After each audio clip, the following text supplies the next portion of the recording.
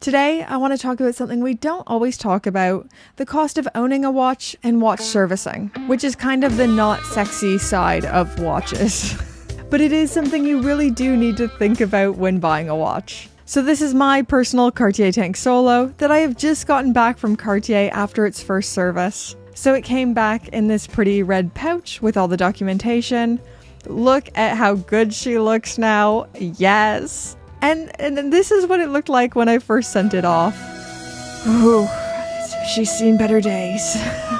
I've had this watch for 5 years now, so it was due in for its first service. The servicing interval on these is every 4 to 5 years. If you're a bit newer to the watch world, this is something you should always find out before you buy a watch. If it is brand new, ask how frequently this watch will need to be serviced. 5 to 6 years is pretty average, I'd say. I'd ask what the cost is. Your authorized dealer should be able to answer this for you. And decide if it is still something you can afford. Some watches have insanely expensive servicing costs, but that's more when you get into the upper echelons of watchmaking, especially from independents, like Richard Mille or a crazy Urwerk. Looking at a higher horology brand like Patek Philippe, a non-complicated Patek service is about £1,000 or $1,300 US. A simple complication Patek is about £1,300, and so on and so forth. I'll put the little chart up here. If you're buying secondhand, find out anything you can on that last servicing. When was it done? Who did it? Is it still under any kind of warranty? With my Cartier Tank, this is a very entry-level Cartier, so stainless steel, quartz-powered movement, and as you can see, I wear this watch a lot. I have scratched it up a lot. Along the bezel, the bracelet has seen better days. The whole watch has seen better days. The cabochon is just gone. So I lost that back in 2020. The whole watch was just an absolute state when I sent it off.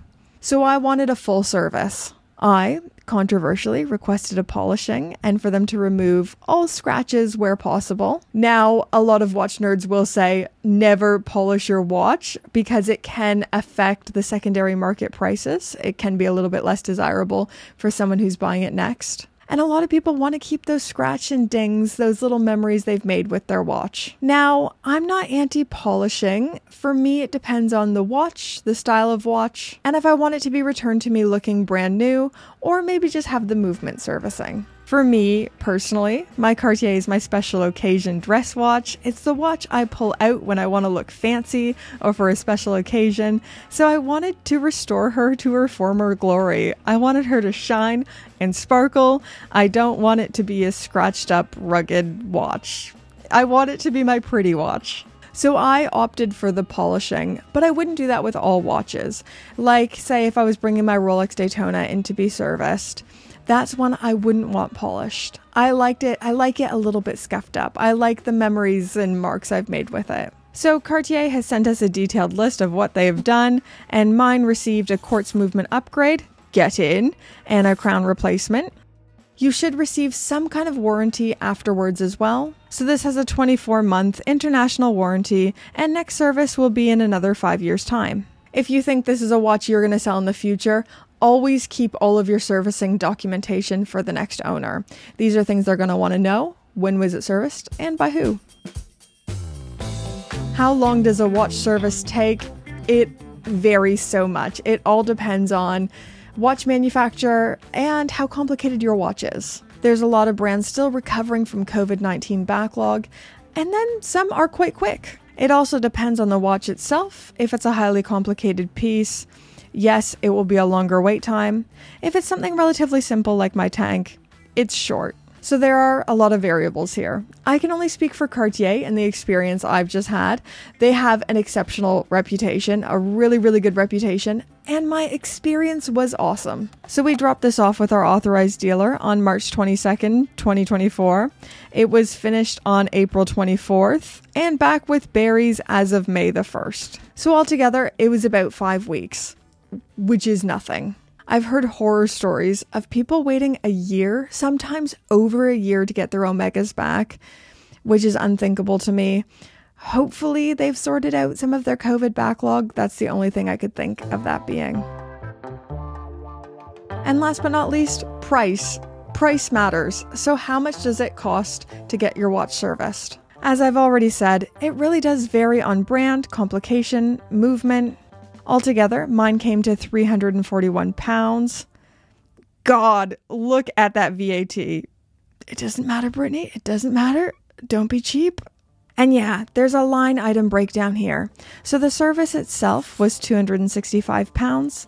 The crown was $51.90. The polish was complimentary and £25 postage. I personally don't think that's bad at all, so I now know the cost of ownership for my Cartier Tank is every 5 years it'll cost me £300 to £400. We'll see if inflation plays ball. That's all in theory right now. Honestly, I have a really hard time finding anything bad to say about Cartier. Stand-up brand, fantastic watches, and a great servicing. Servicing is one of those things that no one enjoys doing. No one likes doing this, but it is a part of watch ownership. One of the things so many people love about their watch is the mechanical side. They are these little machines that we wear on our wrists that quite accurately measure the fourth dimension. It's insane. It's insane that we can own these. But like all machines, they need servicing, so make sure you keep up with it. But anyways, this was just a quick different video from me updating you guys on my tank and why you might see the cabochon back on it. Subscribe if you haven't already. And now we're going to thank the gorgeous, fabulous, wonderful Pope tier patrons. Ooh, thank you, patrons. My camera's trying to die on me, but I can't let it die before I say thank you, Pope tier patrons. Thank you all tier patrons. Thank you every single patron ever. But special thank you to the names on the screen.